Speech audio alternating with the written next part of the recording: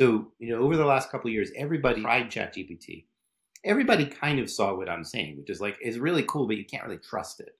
So the theory was that the next model would be so much better, would solve all those bugs, they'd all go away, and now it would be worth it.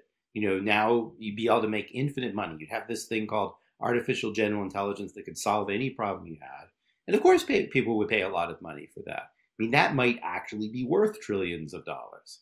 But the problem is we don't actually have that, and nobody actually knows how to build it. I had been saying for years that GPT-5 would either be late or a disappointment. As it turned out, it was both. People didn't listen to me. They insulted me for years, seriously. Sam Altman did, Elon Musk did.